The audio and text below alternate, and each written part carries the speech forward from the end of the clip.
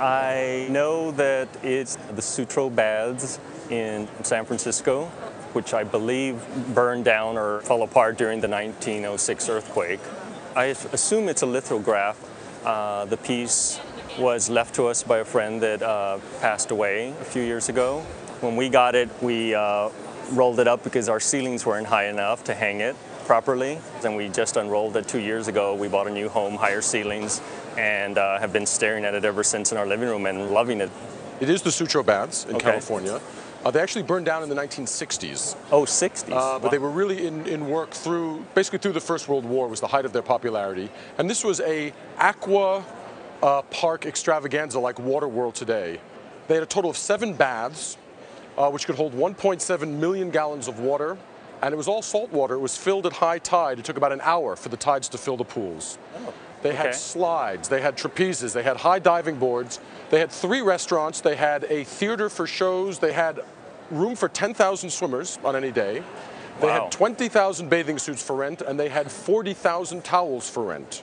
So you can imagine a complex of this size is going to call for a very big poster. The poster actually dates from 1896. It is a lithograph. And it's interesting because they didn't have printing presses that could accommodate such a large sheet of paper. So this is actually printed on 12 different sheets. Yeah, I noticed the seams and... Down at the bottom, they actually numbered the different sheets so that when the boards were being hung, people knew, as if they couldn't figure it out themselves from the picture, they knew which order to hang the sheets. Oh, okay. And as you can see, the sheets didn't always match up.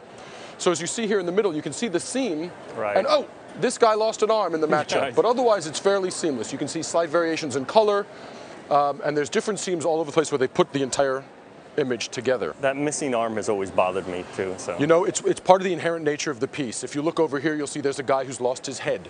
It doesn't in any way detract from the value, but it tells you something about how the piece was printed. The Sutro Baths they're an incredible California institution. The ruins are still there today. I think they're run by the National Parks Commission. Right, that's correct. This is really an iconic American poster. Now, the condition isn't great. There are some problems with the condition. You'll see there's some tears. Right. And there's some paper losses. And you know what? That could be fairly easily fixed. A good restorer will actually paint those out. And as there's no missing paper, that really won't affect the value at all. There are really only a few known copies of this in existence. Last year, we sold one in similar condition for $13,000. Wow.